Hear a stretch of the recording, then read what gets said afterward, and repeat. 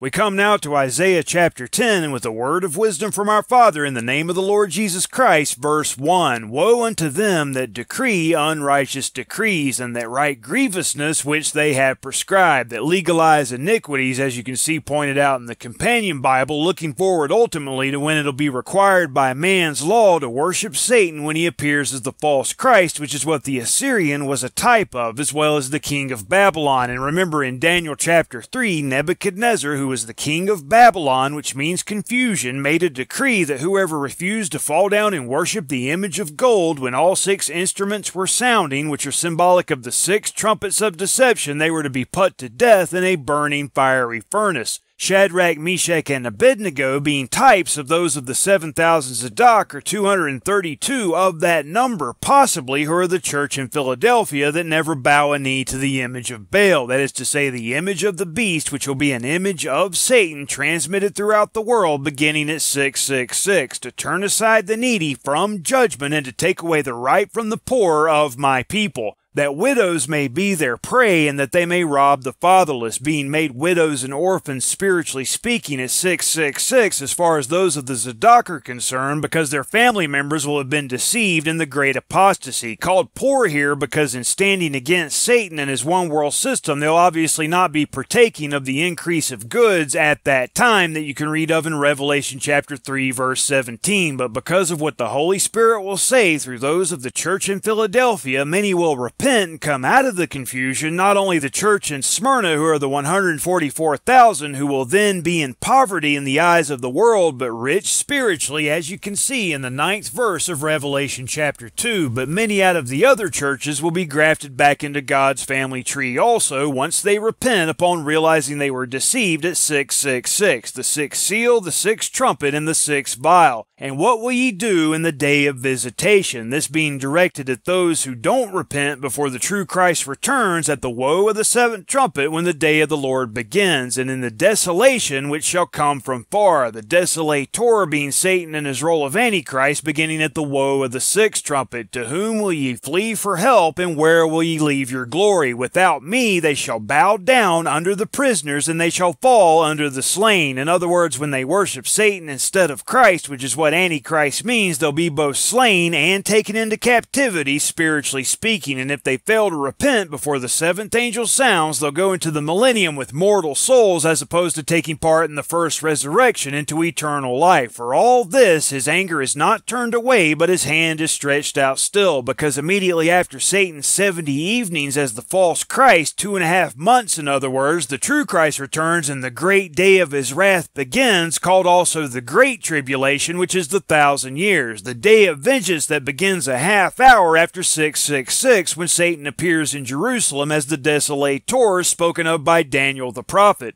O Assyrian, a type of Antichrist, whether it be Tiglath-Pileser or his successors, the rod of mine anger and the staff in their hand is mine indignation. It's God himself who will allow Satan to appear in Jerusalem when all 6 trumpets of deception are sounding at the same time. I, meaning God, will send him, meaning Satan, in the ultimate futurist sense, against an hypocritical nation, and against the people of my wrath will I give him a charge, to take the spoil and to take the prey and to tread them down like mire in the streets. And again, the king of Assyria is a type of Antichrist, whether it be Tiglath-Pileser or his successors, including Sargon, who is believed to be the king of Assyria we're reading of here in Isaiah chapter 10 in the historical sense. Howbeit, he meaneth not so, or as another translation says, the king of Assyria will not understand that he's God's tool. His mind does not work that way, and Satan, when he appears as the instead of Jesus, will exalt himself above all that is called God or worship. Pride within himself being how he became the son that perishes in the first world age. So again, he meaneth not so, neither doth his heart think so, but it is in his heart to destroy and cut off nations, not a few, the destroyer being one of Satan's names, Apollyon in the Greek, and he'll destroy them spiritually at the 6th seal, the 6th trumpet, and the 6th vial. For he saith, Are my princes not altogether kings? Is not Calno, is Carchemish? Is not Hamath as Arpad? Is not Samaria as Damascus? The bear, the leopard, and the lion in the futurist sense. Carchemish was a Hittite capital, and remember Esau's Hittite wives you can read of in Genesis 26:34. Hamath we know from 1 Chronicles 2:55 more often than not means the Kenites, and finally Samaria being the capital of the northern kingdom of Israel, the lion geopolitically speaking as opposed to spiritually, which the southern kingdom of Judah was symbolic of, as we saw beginning back in chapter 7. As my hand hath found the kingdoms of the idols, the Assyrian goes on to say, and whose graven images did excel them of Jerusalem and Samaria. The spiritual and the geopolitical there, shall I not, as I have done unto Samaria and her idols, so do to Jerusalem and her idols. In the futurist sense, when Satan appears in Jerusalem having two horns like a lamb, they're symbolic of the ecclesiastical as well as the governmental. All 12 tribes, which is to say all of Christianity, will be conquered at that time, except for those of the church in Philadelphia, whose names were written in the book of life of the Lamb slain, who is the true King of kings and Lord of lords from the foundation of the world, which means from the destruction of the first world age, because they stood against Satan when he first rebelled. Wherefore it shall come to pass that when the Lord hath performed his whole work upon Mount Zion and upon Jerusalem, I will punish the fruit of the stout heart of the king of Assyria and the glory of his high look. Satan's role of Antichrist, called also the false prophet, will be destroyed in the lake of fire when the true Christ returns, as you can see in Revelation chapter 19 verse 20. The beast there being his one world system, including his fallen angel locust army, Daniel's fourth beast in other words, which is exclusively supernatural, and we see what will happen to those within the lion, bear, and leopard in Revelation chapter 19 verse 21. That's when their dominion is taken away, as you can see in Daniel chapter 7 verses 11 and 12, but their lives, which means their souls, are prolonged until after the 1,000 years are finished, when they can either follow Satan again and get cast into the lake of fire also, or stand against Satan at that time and go into the third world age, having absorbed the discipline taught by Christ throughout the 1,000 years through the millennial priesthood. So even after the 1,000 years are finished, all will perish who believe not upon the only begotten Son of God, who must first return at the seventh trumpet and destroy Satan's role of Antichrist with the brightness of his coming, as we know from 2 Thessalonians chapter 2.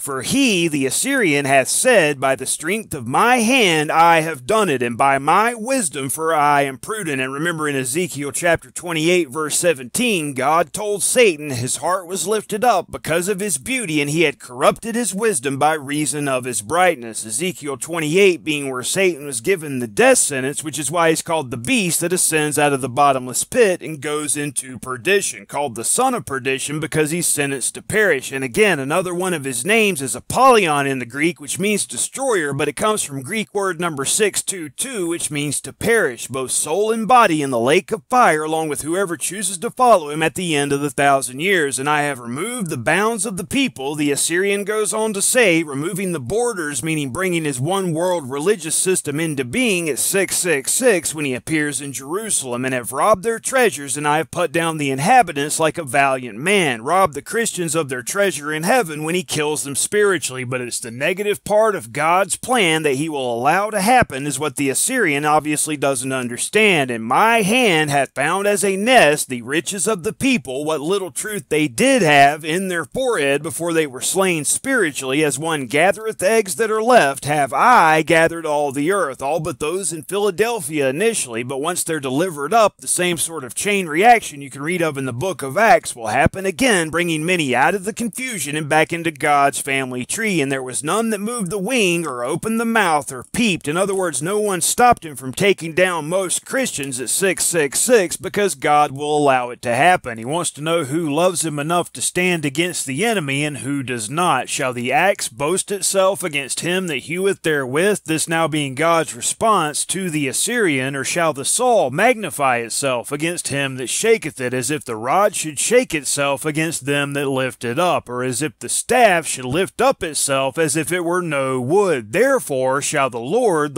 of hosts, send among his fat ones leanness, and under his glory he shall kindle a burning like the burning of a fire. And the light of Israel shall be for a fire, and his Holy One for a flame, and it shall burn and devour his thorns and his briars in one day, the day of the Lord, beginning when the true Christ returns, when he'll destroy Satan's fallen angel locust army, and after the 1,000 years are finished, all who choose to be part part of Satan's family tree instead of God's, and shall consume the glory of his forest and of his fruitful field, both soul and body. And they shall be as when a standard bearer fainteth, better translated as when the sick are liquefied, in this case because of the end result of the 7 last plagues that extend all the way up to the end of the 1,000 years, just like the curses of Deuteronomy 28. And the rest of the trees of his forest shall be few, that a child may write them, because the number of those who follow Satan will be 0 after the great white throne judgment, because they'll be blotted out of existence in the lake of fire. And it shall come to pass in that day, which is the 1,000-year-long day of the Lord, that the remnant of Israel, and such as are escaped of the house of Jacob, shall no more stay upon him that smote them, Satan that is to say, but shall stay upon the Lord, the Holy One of Israel, in truth. The remnant shall return, which was one of Isaiah's sons' names, as we saw back in chapter 7, verse 3, Shear-Jashub, meaning the remnant shall return, even the remnant of Jacob, unto the mighty God. Jacob being symbolic of all who must become Israel by believing upon the Lord Jesus Christ in order to go into the eternity. Christ himself is Israel ultimately, as you can see in Isaiah chapter 49, and if you're in Christ, then you're Abraham's seed and an heir according to the promise, and in marriage two become one. That's why you see that woman, which is the Lamb's wife in Revelation chapter 21, the New Jerusalem, going full circle from Revelation chapter 12 verse 1, and that woman with the crown of 12 stars in the first world age. All were Israel then, when the morning stars sang together, and all the sons of God shouted for joy, and so shall it be again after the 1,000 years are finished, when all who offend are blotted out of existence, and everyone else goes into the eternity as Israel, the Lamb's wife, because again, in marriage, the two become one. The remnant shall return, also having the deeper meaning of the gathering together of the millennial priesthood Christ will utilize to turn those who are still Jacob, so to speak, into Israel. For though thy people Israel be as the sand of the sea, yet a remnant of them shall return. The consumption decreed shall overflow with righteousness, for the Lord of hosts shall make a consumption even determined in the midst of the land. And this word consumption is the same word in the Hebrew as consummation, as you can see in Daniel 9:27. And it means complete destruction, first of Satan's role of Antichrist and his one world system, when the 7th vial is poured out into the air, and then after the millennium, Satan himself, along with all who follow him, then will be blotted out in the lake of fire. Therefore, thus saith the Lord God of hosts, O my people that dwellest in Zion, be not afraid of the Assyrian. He shall smite thee with a rod, and shall lift up his staff against thee, after the manner of Egypt. For yet a very little while, and the indignation shall cease, and mine anger in their destruction. And the Lord of hosts shall stir up a scourge for him, according to the slaughter of Midian at the rock of Oreb. And as the rod was upon the sea, so shall he lift it up after the manner of Egypt. Oreb being the type of Antichrist written of in Judges chapter 7 that we read of in Isaiah chapter 9 verse 4. The false rock, whose role of Antichrist as well as his one world system gets destroyed at the 7th trumpet, the 7th vial, and immediately after the half hour written of in the 7th seal. In other words, at 777. And it shall come to pass in that day that his burden shall be taken away from off thy shoulder, and his yoke from off thy neck, and the yoke shall be destroyed because of the anointing, because of the anointed one, which is what Messiah means, the true rock, who is the true Jesus. He, meaning the Assyrian, which at this point was Sennacherib historically, according to the Companion Bible, but in the futurist sense, still a type of the false Christ. He has come to Aiath, he has passed to Migron, at Michmash he hath laid up his carriages. They are gone over the passage, they have taken up their lodging at Geba. Ramah is afraid, Gibeah of Saul is fled. Lift up thy voice, O daughter of Galem, cause it to be heard unto Laish, O poor Anathoth, which was the priest city. Madmenah is removed, the inhabitants of Gebim gather themselves to flee. As yet shall he remain at Nob that day, and he shall shake his hand against the mount of the daughter of Zion, the hill of Jerusalem, where Satan will appear as the desolator, once all 6 trumpets of deception are sounding at the same time. These geographical locations, beginning in verse 28, are closer and closer to Jerusalem from the north, and notice pointed out in the Companion Bible, Gibeah is 2.5 miles north of Jerusalem, and it's 2.5 months into the 5-month-long hour of temptation that Satan appears in Jerusalem. Behold, The Lord of hosts shall lop the bough with terror, and the high ones of stature shall be hewn down, and the haughty shall be humbled. Those still part of Satan's family tree, when the true Christ returns, will be given the cup of the wine of the fierceness of God's wrath, as you can see in Revelation chapter 16, verse 19, in the seventh vial. Satan being the tree of the knowledge of good and evil, who will be blotted out of existence after the 1,000 years are finished, along with whoever chooses to follow him again at that time. And he, meaning the Lord of hosts, shall cut down the thickets of the forest with iron, and Lebanon shall fall by a mighty one, better translated the mighty one, as in the true Christ, who is the tree of life, who doesn't return at all until the seventh trumpet.